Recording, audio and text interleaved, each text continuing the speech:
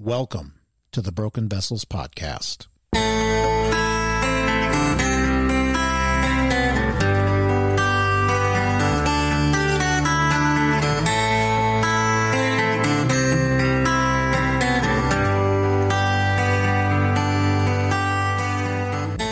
Jeremiah 18:4 states, "And the vessel he was making of clay was spoiled in the potter's hand, and he reworked it into another vessel, as it seemed good to the potter to do."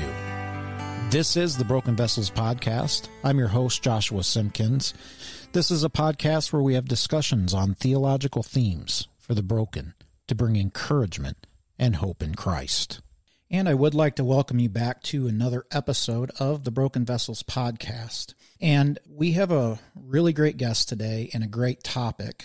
And obviously it's a topic that I've talked to all of you all about before when you've heard my story as I've shared it, and many other episodes where we've talked about depression. And so today our topic is going to be broken by depression. How depression brings brokenness to our lives and what the answers to depression are. And obviously there's no simple answers to that, but we know for sure the gospel ultimately is the answer to everything. Well, the guest that I have today actually was recommended to me by one of my previous guests, Dr. Catherine Butler, who we had on to talk about suicide a while back. And she said, "You really need to have this person on your podcast. You guys need to connect because you guys have similar hearts for the broken." And I was like, yeah, that sounds great to me. So the guest that I have today is Christine Chappell. Christine is the author of a new book, Midnight Mercies, Walking with God Through Depression in Motherhood. And it says forthcoming in October, but I believe she's told me it's actually out already, which is great. And she has also written Help, I've Been Diagnosed with a Mental Disorder, Help, My Teen is Depressed,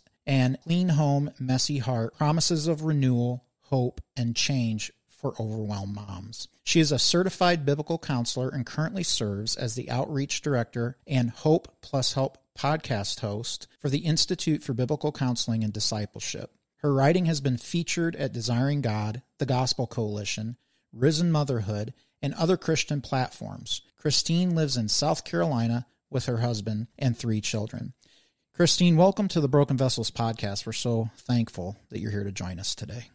I am looking forward to chatting with you today. Thanks for the invitation. You bet. Well, let's go ahead and get into this conversation. And I think one of the best things that we can do is start off by actually defining depression. And you can't just broadly define the term, but I'd like to hear what you would say as far as defining depression. Explain how you believe that it manifests in a person's life. And then what could be the degrees and nuances that could be applied to those who battle with depression. Well, that's a great question. And I think it's probably important for me to say that as I attempt to try to answer what you just asked there, I'm not coming at this from a medical background. I'm not a doctor. I'm not a licensed therapist or counselor, though I am a certified biblical counselor. Really, where I'm coming from on this conversation is not only my counseling experience, but most importantly, my personal experience with having suffered from depression pretty much cyclically on and off for nearly, I think, 15 or 16 years of my life. Yeah. And so, what I found to be most helpful in thinking about the question, what is depression? For me, it wasn't really all that insightful to Google a list of symptoms and come up with that particular answer. Where I really found the most comfort and meaning was in looking to the scriptures to figure out, okay, how do the scriptures define the experience of despair, the experience of hopelessness? Because those are definitely 2 hallmarks in depression. Someone who is depressed in one way, shape, or form has that sense of despair or doom or gloom or hopelessness that they are having to reckon with day in and day out. And so just really on a high level, I would probably offer that. Sometimes those experiences of hopelessness or despair can also impede our day-to-day functions. So some people who are walking through depression may still feel like they can be productive, but there are many of those who feel like it's disrupting their ability to do their daily roles and responsibilities, and they find themselves apathetic or just listless, tired. Inability to concentrate is often something that someone who's depressed is experiencing. And so I don't want to go on and ramble a bunch of symptoms you could probably just find on Google, but I do think it's important just to say, more than anything else, I think someone who's truly depressed and maybe not just suffering grief, someone who is really wrestling with a deep sense of hopelessness, weariness, sadness a lot of times. Sometimes anger is involved, anxiety, shame, and loneliness. These are all different emotional aspects of the experience of depression that I go through and unpack in Midnight Mercies. And so what are some of the nuances, how that might manifest in someone's life? I think that response could be a limitless response because we all respond to the different layered losses that we face, the disappointments, the discouragements, the dashed hopes. I mean, there's so many different reasons why we may get to a point where we just feel like Paul says in 2 Corinthians, where we begin to despair of life itself. Yeah. And so I personally think that depression, for me, it's been most helpful to view it as an affliction that somebody experiences. So I don't, necessarily qualify it always as an illness. But I think when we take a look at the word affliction in the Bible, particularly in 2 Corinthians, we see that Paul uses that word, and it means that it's describing an inner turmoil where you feel like there's this pressure inside, or that you're trapped into a corner and there's no way of escape. And I think that really captures the experience of depression well, because if you are in that season of darkness, you feel that internal turmoil, you feel that pressure, and it feels like there's nothing you can do to escape it, that you're trapped in this darkness forever. Yeah. I'd like to read just a little quote here from your book that I think really speaks well to what you just said. You write, "Sometimes heavy onslaughts of grief and trouble overpower our ability to cope with everyday responsibilities. Are you feeling buried alive under your burdens, suffocated, trapped, and desperate for escape? Hopeless? Maybe you don't know how you're going to manage the next 15 minutes, let alone persevere through the trials God has brought you to. You may feel as though you are on the brink of a total meltdown." I'd say that's a pretty good definition of what it is like for those that suffer depression. You feel powerless. You feel hopeless.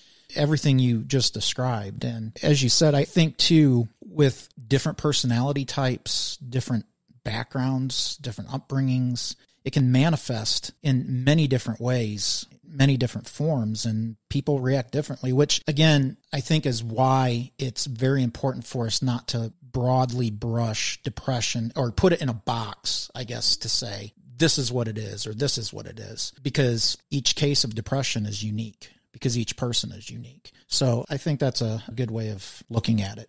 Now, we see depression and mental illness running rampant in our world today. I mean, especially since COVID. My wife is a nurse at the University of Kentucky Children's Hospital. In fact, they just now moved their behavioral health unit from one hospital to their hospital because they get so many of these kids that are coming in with depression, suicidal thoughts, whatever it might be. And I think that everything that we've seen, even in the last several years, it's ramped up a lot. But the thing is that a lot of people think, well, I'm a believer. I shouldn't struggle with this. I'm a believer. I should have the joy of the Lord. If I don't have that, then, man, it might mean that I'm not even saved because I'm dealing with depression.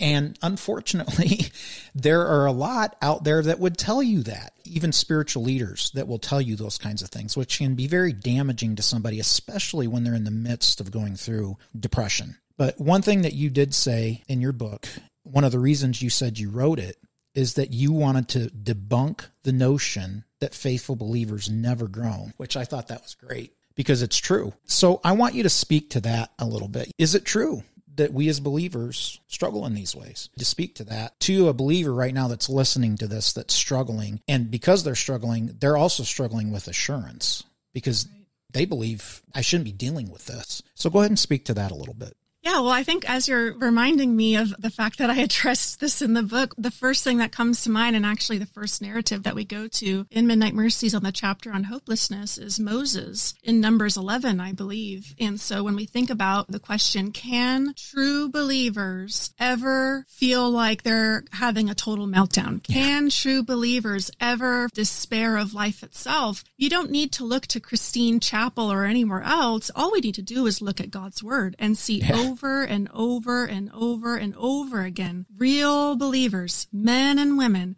Might I remind you that Moses is regarded as like God's best friend? They were BFFs in today's language. Moses had spent more time than any mortal in the presence of God, so much that it made his face shine with God's glory. And even after all that, he still got so overwhelmed by his roles and responsibilities and calling. He got disoriented. He had a total meltdown. And he basically said to God, and I'm not saying this is the right response, okay? So I'm not saying that. I'm not saying, so do what Moses did. Right. But the thing is that when we feel overwhelmed by life, whatever it is that we're facing, these responses are squeezed out of our hearts. And our hearts are not inherently good. We are inherently sinful. And so when we see Moses squeezed by his circumstances and upset that it seems like God's not helping him, or that God is expecting him to do all this all alone, he basically says, if you're going to treat me this way, just kill me now.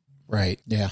I'm not making that up. And I don't even think that's my paraphrase. It's a very light paraphrase if it is. But in Numbers 11, he says that. And over and over and over again, when we see Job, and Job gets to the point in his walk where he accuses God of being cruel to him. And so we can't look at the scriptures and regard the scriptures as true and inerrant, and then while at the same time making an argument that real believers don't suffer discouragement and despair. They don't groan. They're not to lament, that they're only to experience the pleasant and positive emotions, but never the negative. And right.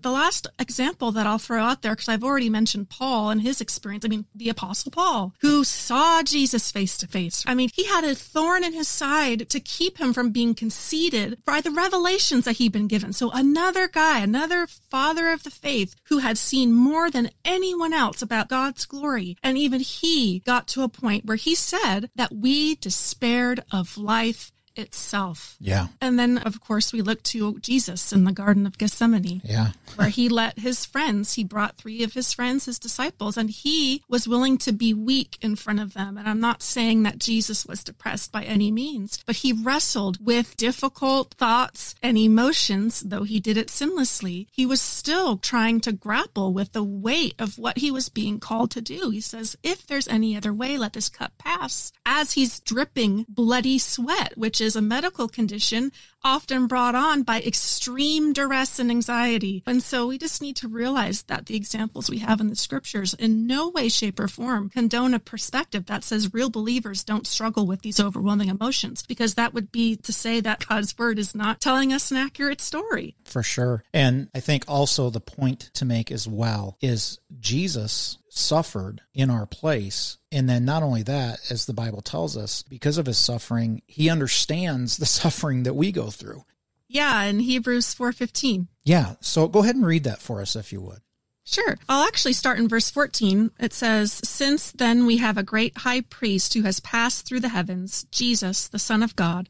Let us hold fast to our confession, for we do not have a high priest who is unable to sympathize with our weaknesses, but one who in every respect has been tempted as we are, yet without sin. Let us then with confidence draw near to the throne of grace, that we may receive mercy and find grace to help in our time of need. Amen. That is a comfort to know that Jesus, our Savior, suffered as a human being so that he can understand the suffering that we go through. And brothers and sisters in Christ, that should be a comfort to you if you're going through depression. Jesus dealt with all the same kind of emotions that we dealt with, and like it said, yet without sin. And that kind of takes me to my next question, because many in evangelicalism, they would say that depression, anxiety, mental illness, suicidal ideation, all of these things, the whole gamut, But depression in particular, it's sin, or it's a result of unrepentance in that believer's life. Or you may have somebody tell you, well, you're struggling with this depression. That may mean that you're not a believer at all. And many times we struggle with that because we're struggling with the anxiety of the lack of assurance because, hey, I'm not having joyful feelings 24/7. I'm in a deep pit right now. How would you respond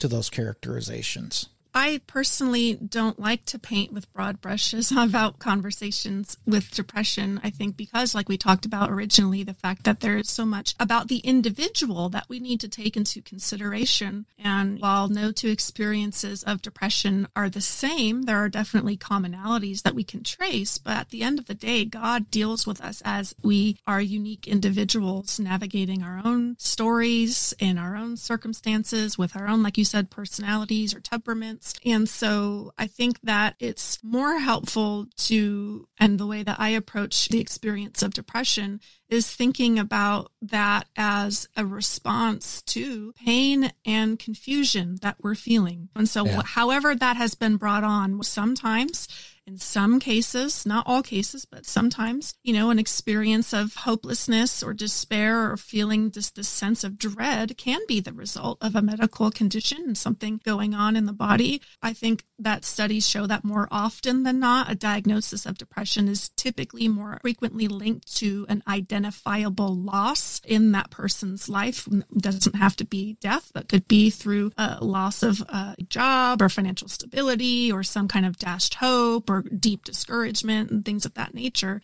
So I think if we paint with broad brushes that depression is always sin, then we run the risk of really doing a lot of damage to people who are experiencing suffering, and obviously we want to help people to suffer with Christ and not to respond to their suffering in ways that would really just serve to deepen their despair and unrighteous ways of coping with the pain and confusion, the doubts and the fears and the question that they feel. But I think having an approach that is much more patient and merciful, I think is helpful because, like you said, someone who's experiencing depression likely doesn't need any help feeling condemned already. Right. The inner dialogue they're having is already beating themselves up about, I should know better than this. Right. Why am I going through this again? So there's already that self-condemnation. It's not very helpful to then have that heaped on through external voices when unfortunately that can be the case. And so while I'm not going to sit here and say that sin is never part of the experience of depression, because none of us can say that, no matter what the reason.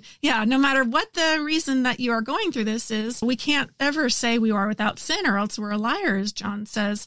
I don't remember in one of his letters, but in somewhere, I think maybe 1 John, we just can't simply say that. But at the same time, I think the danger of saying all depression is sin is that it may send us on a wild goose chase. Okay, well then what is it? What have I done? Where do I need to repent? And what am I not doing right? And that can turn into a morbid introspection. Right. That really just deepens the despair instead of pressing us toward Christ and saying, look, God, I don't know why I feel this way, but this is how I feel. How can I engage you with this? How do I respond to this overwhelming feeling in a way that invites Christ into the conversation and helps me to set my hope and my trust in him and not a change in circumstance? Amen. Amen. That whole idea of going on the sin hunt, the whole idea of, well, we got to get to the root of the problem. I've experienced this in different counseling contexts where it's all about, we got to get to the root.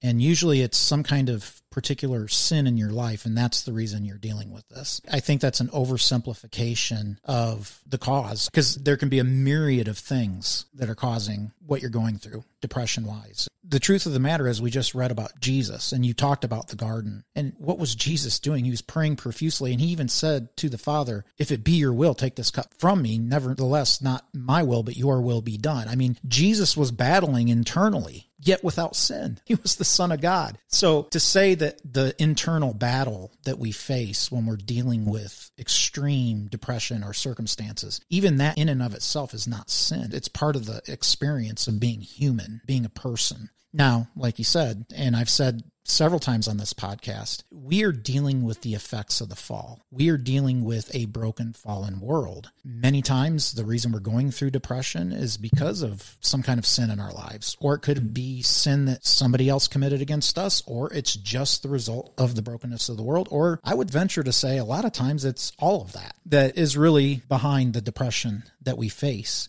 But just because those may be the causes or what's undergirding the depression that we're going through, that doesn't mean that we're without hope. And we're going to get to that shortly. Now, how does depression and the effects of it, including the stigmatization within the faith community? Because many people in the church will stigmatize people. It's almost like you're part of the leper community because you deal with depression or anxiety, or you're dealing with suicidal ideation. And people within the faith community have not dealt with that. They don't really understand it. Or again, they look at it as being this sin problem. So how does that stigmatization within the faith community, and just for us ourselves, bring brokenness to us as believers who suffer with it? So talking about the brokenness that it brings to us when we want to try to reach out for help, but then we're afraid to because we're afraid of being stigmatized. Yeah, well, I think when I hear you say brokenness, what I really hear is shame. Yeah. So what is that experience of shame that comes when somebody realizes that they are going through a season of depression, and perhaps they have been courageous in their reaching out and asking for help, and perhaps that request for help wasn't met with the compassion of Christ for those who are struggling in any way, in any fashion, right? I mean, his comfort towards us is for any and all afflictions, as Paul says in 2 Corinthians 1. And so while that is how Christ engages with us, that's not necessarily how his body engages with us when we disclose that we are wrestling with difficult thoughts and emotions, that maybe we've been given a diagnostic label of some kind of disorder, or we're coming out of a hospitalization. You know, there's so many different things that can be going on. Right. And so that's a painful reality that actually, when you talked about feeling like a leper, I was shaking my head because I know exactly what you're talking about. Oh yeah, I've been there. I remember going to church, and I don't want to say this was because people made me feel this way, but I just had this sense of, I had a label on my chest that said unclean, just like lepers had to do when they're walking. Yeah, it's almost like a scarlet letter.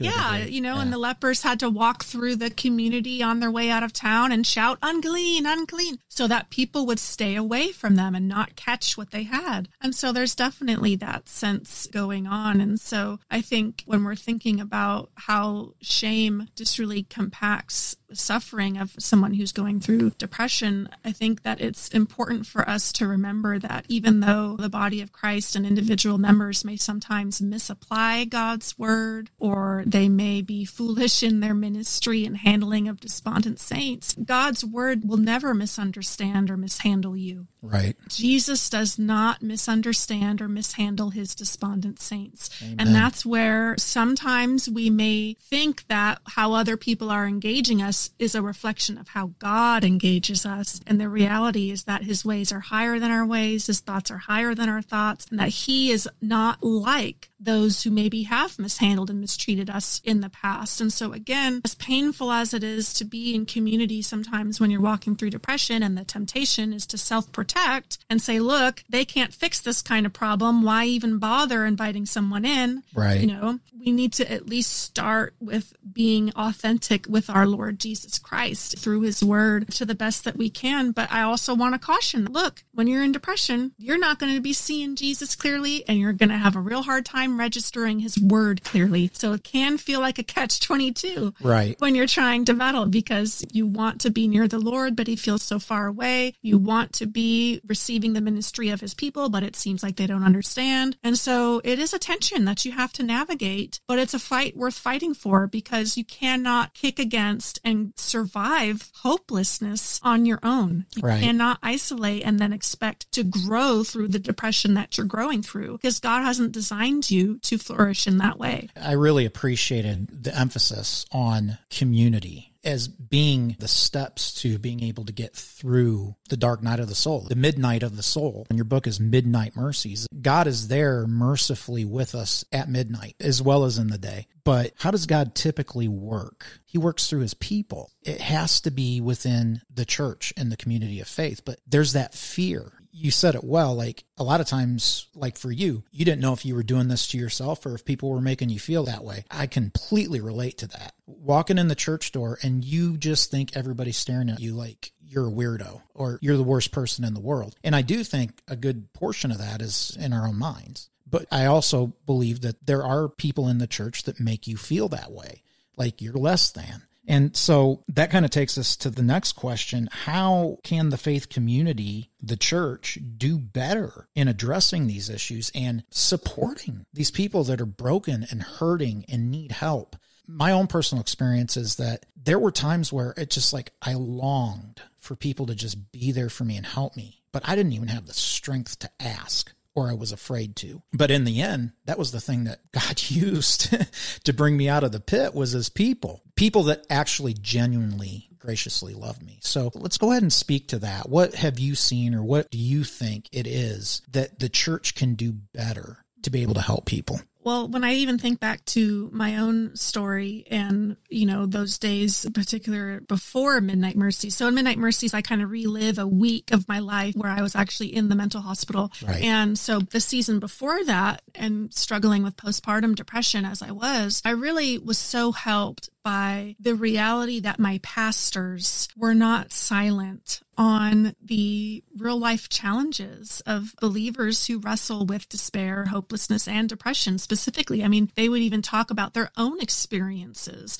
And so from the pulpit on Sundays, there was this sense of vulnerability that we can be open and talk about how hard it is to live life in a fallen world with fallen bodies, fallen relationships, fallen circumstances, of course, all in God's providence, but in spiritual warfare going on at the same time that he allows. He has, of course, got it under control, but he allows those challenges also. And so there's so much going on. And so I think setting the tone from the Sunday morning messages, creating an atmosphere of vulnerability where it's not looked down upon to say, I'm really struggling right now with something that is surprising to me and I'm feeling overwhelmed. I think another thing too, just apart from having that kind of culture in the church where pastors are willing to be vulnerable, just like Jesus was, just like Paul was. I mean, even Peter, so we think back to the fathers and we realize that they were willing to be vulnerable. I mean, even Paul was like, I do the thing that I don't want to do and I don't do what I do want to do. He's being vulnerable in that internal flesh and spirit struggle. But then too, fostering a sense of community, small groups really. I mean, to be known by a handful of people who can recognize when you're not there on Sunday and they can check in and say, hey, what's up?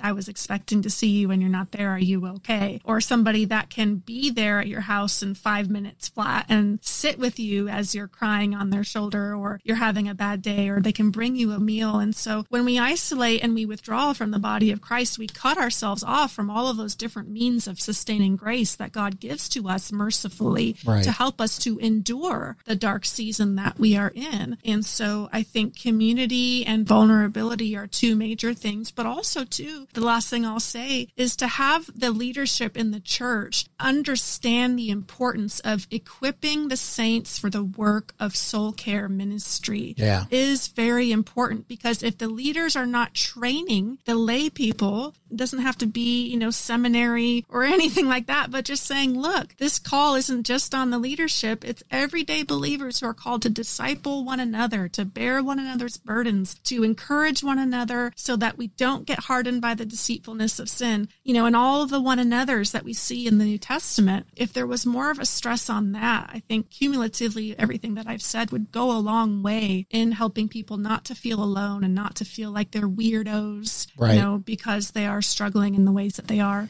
Yeah. I think that whole idea of bearing one another's burdens is so pivotally important for people that are going through depression, anxiety, PTSD, whatever it may be that they're dealing with. And it's not walking in front of them to lead them. It's not walking behind them to push them. It's walking alongside them, holding their hand and just saying, hey, I'm here. I think that is what it means to walk through the dark night of the soul with those that are suffering. And it's not easy to do that.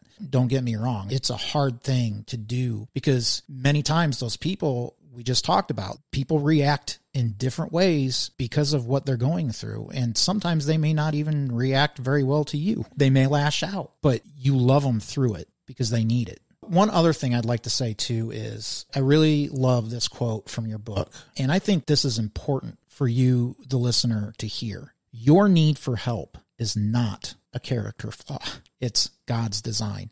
Can you speak to that just a little bit, Christine? Yeah, well, I think for me, that's what I felt like it was that I was deeply flawed. And I think when we talk about this, it's important to recognize that, look, we are sinners. Of course. We are born under sin. And so we are sinners. However, in Christ, God gives us the title of saints, and he has designed his saints to be needy. Yes. We need the body of Christ. In fact, we need God's grace, his power, his mercy, his love, all of the things. Like, we are fully dependent on God, and depression just happens to be one of the many afflictions where we sense that need more acutely than when things are going great and we feel like we're fine and everything's going the way that we want it to. And we're like, oh, well, thank you, Lord. I'm very thankful, but I really don't need you today. So, I've got this. And so that's something I think that's important to acknowledge, but it is God's design that we would be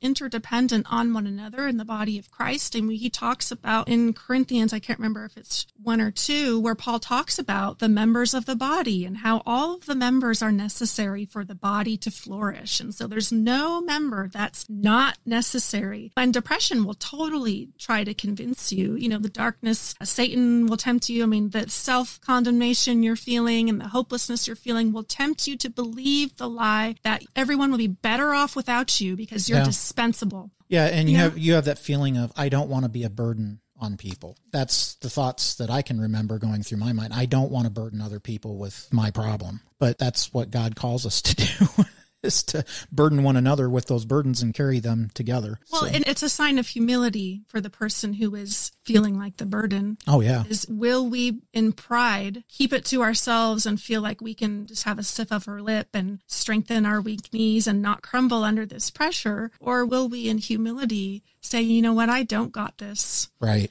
I'm not sufficient in myself. I don't know what to do. I don't have the wisdom. I need someone to be here with me to help. And that's really hard for all of us. Look, everyone has a hard time asking for help, especially when it's clear that you're not knowing what to do. Because all of us want to feel like we've got a grip on things. And sometimes God ordains our circumstances to make it very obvious to us. Because look, he's not surprised. He's not surprised we don't have a grip, because he knows that our grip is a lot more flimsy than we think it is. But sometimes what we face in life, where it becomes clear that, look, I don't have as strong of a grip I thought I did, and I really do need help. And so it's not wrong to reach out and ask. In fact, that could be, for some people today listening, that may be their next feeble step forward, is to say, look, I know I'm scared to say something. I'm scared to reach out, but God, I know this is what you want for me today, and I'm going to trust you with that attempt, and then recognize that anyone who mishandles or mistreats in the process is not a reflection of your character, Lord. Just help me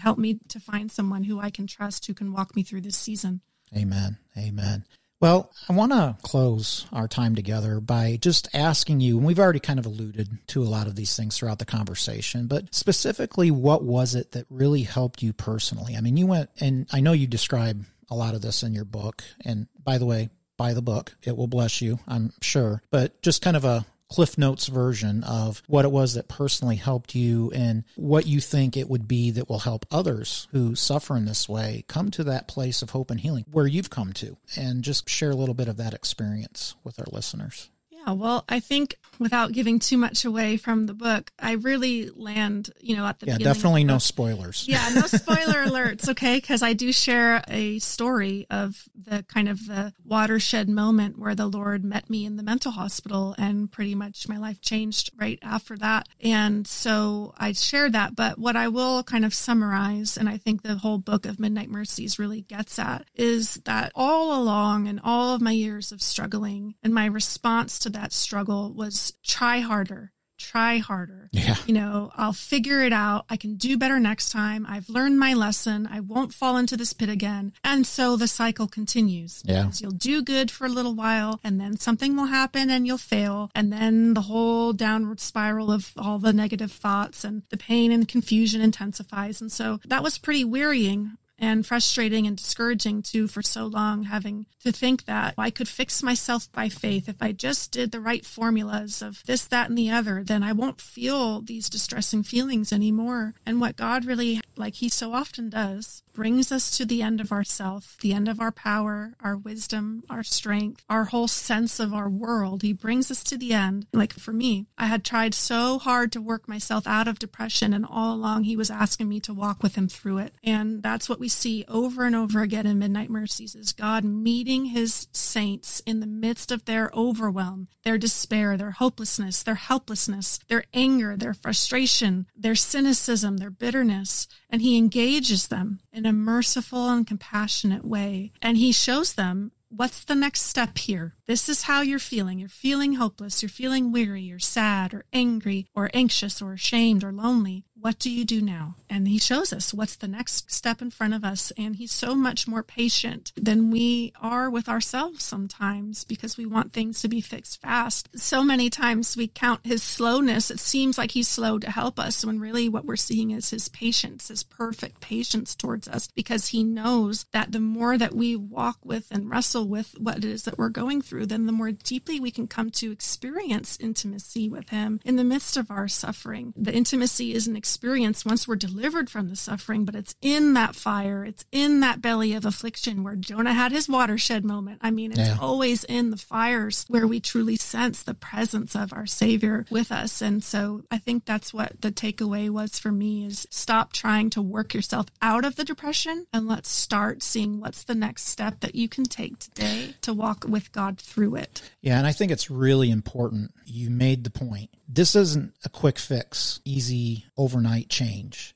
You may be struggling with depression, and even though you have the nuts and bolts of the gospel and gospel community, it's going to be a process. It could take months. It could take years. You have to just look to Christ, look to the gospel, look to his people who are being loving and gracious towards you and helping you walk through this, and understand that there are no quick fixes. A lot of times in my mind, it was like, why can't God just hit me with a lightning bolt and just zap me and make it all better? That's not the way God works. And I think we can see that, like you said, like with Paul. Look at Paul. It was later in his life when he said, I have this thorn and I asked God to take it away, and he wouldn't take it away. And why? To keep me from becoming prideful. Or we look at Job, Jeremiah, all of these people in Scripture. There is no quick fix. Even if you're God's child, it's not going to just change. We're not word of faith people here.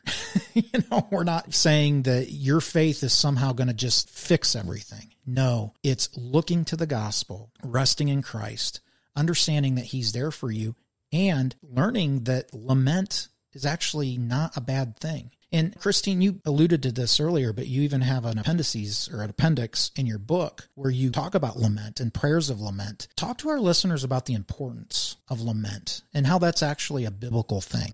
Yeah, well, I know a lot of times lament might be considered when we're dealing with loss in terms of the death of someone. And so, of course, lament can be a means of God's grace to us then. But I really think that its application in the context of depression is so key, because what can happen is that, especially as believers who know that the Lord is our ever-present help in times of trouble, we may say, well, okay, if he is, then how come I've asked for help so many times and it seems like he's not doing anything? Yeah. And I'm not saying that that's a right response again, but that's the honest response that I think those of us who have gone through depression, like you just said, can resonate with. Is if he says and promises he's going to help me, well, this doesn't feel like help. And my week in the mental hospital didn't feel like help at the time. It felt like abandonment, but by the end of the week, which what I share in Midnight Mercies is that really God did not immediately deliver me from my melancholy, but he delivered me from myself and the view that I had that it was up to me to figure out how to suffer my overwhelm perfectly, how to have have a level of emotional prosperity, how to only experience the pleasant emotions. And that's just not a view that the scriptures offer, particularly when a third of the Psalms are Psalms of lament. Amen. That used to be songs that were sung corporately by the religious leaders. Yeah. The religious leaders, aka our pastors, right? If you would equate the Old Testament to now, from the pulpit, you could say, were confessing and corporately expressing these prayers of grief and sorrow and longing and justice, crying out for justice. There's so much groaning in God's word. And I think just our own, to some degree, maybe our prosperity American culture that we have has muffled that down. But again, we're not going to find the scriptures unrealistic about how hard it is to navigate life in a broken world. The scriptures are more realistic than anything you're going to find on YouTube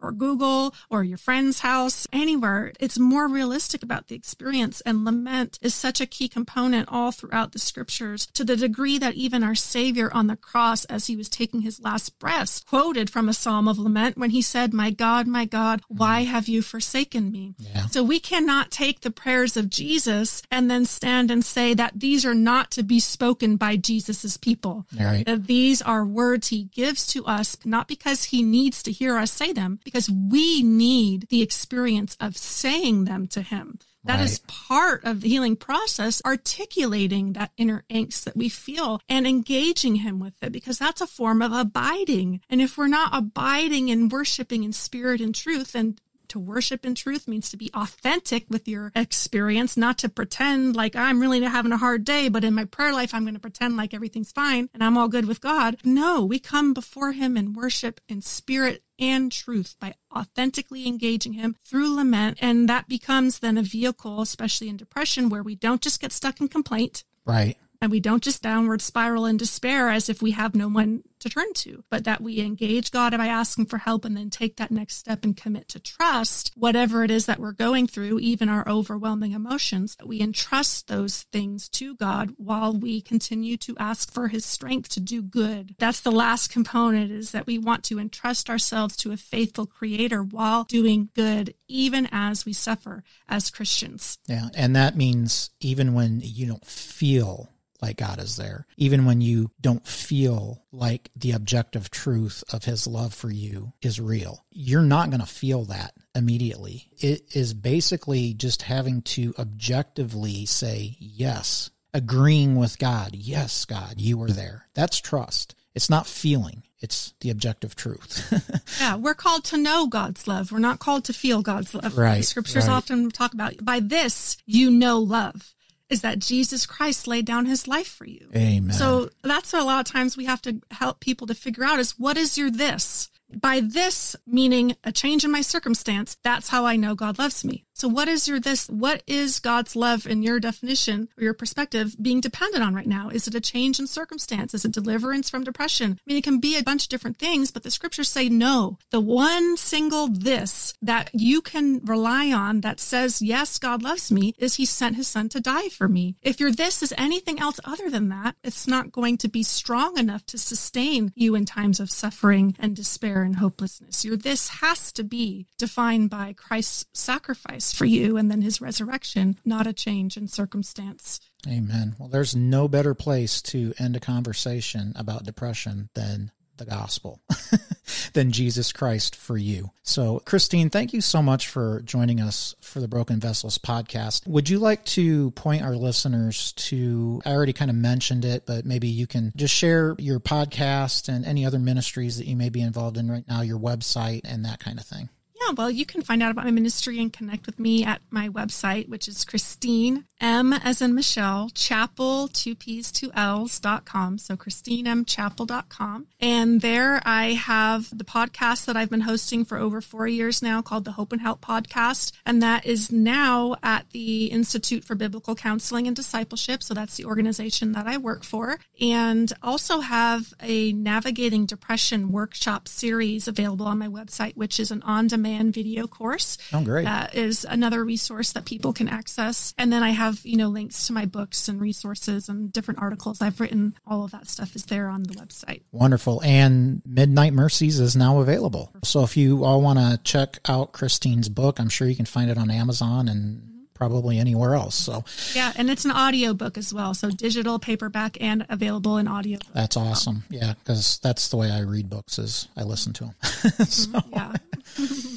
Well, brothers and sisters in Christ, I want to thank you so much for joining us for the Broken Vessels podcast. And if you're suffering depression, if you're suffering with anxiety, if you're suffering with any kind of mental illness even, there is hope for you. And that hope is found in Jesus Christ and in his people. And it doesn't mean it's going to happen overnight, just like we said, but you can look to Christ. You can trust Christ, and you can trust that God loves you and that he's there for you and with you. Look to Christ.